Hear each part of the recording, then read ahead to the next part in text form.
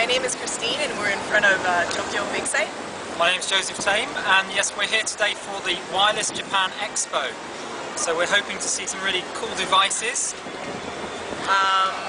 Maybe some mobile technology like cell phones. Yeah, maybe some solar-powered cell phones. We've been seeing adverts on the trains for these kinds of things. And maybe some new concept devices. Yeah, so it should be good.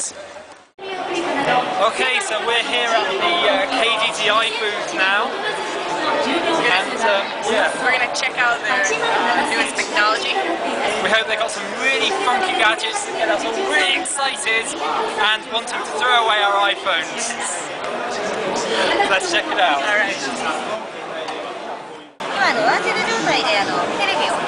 Okay, so she has the TV on right now, and I can hear TV. Oh, what are we watching? Is it interesting? I don't know. I think it's NHK. Oh, it's NHK. Okay, okay. No!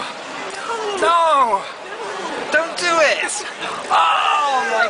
She's put it in the water! It's okay, is it? Wow, oh yeah! How long is okay? 3 minutes. 3 minutes. 3 minutes. 3 minutes. 30 minutes. 30 minutes. 30 minutes. Wow. So I guess this is for talking to dolphins. Pretty handy. And how deep? 1 meter? 2 meters? 1 meter. 1 meter. 1 meter underwater. Great. Fantastic. Okay. Thank you very much. And I think over here, Christine, we've got solar-powered phones. Solar-powered. Imagine leaving your cell phone in the sun all day. This front section here is the solar panel. So let's have a look at the statistics. Okay, 30 minutes in direct sunlight. How long do you reckon it will give you to talk? Is it 1 minute, 2 minutes, or 10 minutes? I'd like to say 10 minutes. Yeah. Really? I know. No. You can't say 10 minutes, it's 2 minutes. It's 2 minutes. And if you leave it out in the sun for 90 minutes, you will get a total of 9 minutes talk time. Whopping 9 minutes. So, would you buy it? I don't know, do you think this is actually practical or is this just a gimmick? I think the latter. I think it's a gimmick. Never mind, it's a start. But at least you can leave your cell phone in direct sunlight. Yeah.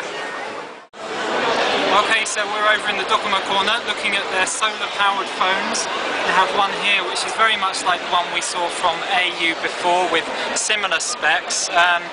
Christine, what are you reading? Oh, it looks like a really good book. I'm not reading at all.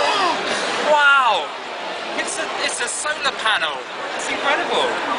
So how much power are you going to get out of that? I mean, so I was talking to the Docomo guy there, and he said that for after being charged 10 hours, that could charge up a cell phone. Oh, like full battery. Charge. Yeah, full charge. 10 hours. Okay. And what's this here? Oh, so what he was explaining was you charge this, and then you can check. You can charge this, and then charge your cell phone, or you can charge your cell phone directly from the solar panel. Okay, so you could, for example, if you're out camping, you could have this outside your tent all day charging the battery, and then when you go to the beach, you take the battery with you and charge your mobile phone. Yes. Fantastic.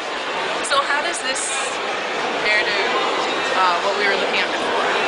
Well, I think compared to these kinds of mobile phones, it's a lot more effective. I mean, you're getting a lot more power out of it. But I think one thing is that these solar technologies are still so young that the amount of energy that goes into producing one of them actually wipes out all the savings in terms of greenhouse gases and carbon, whatever. It's just not worth it. So it's a bit of a gimmick, but would you buy one? Well, it's actually not on the market. It's just for show right today. Oh, well, I would get one. If I could plug it into my iPhone, I'd get one.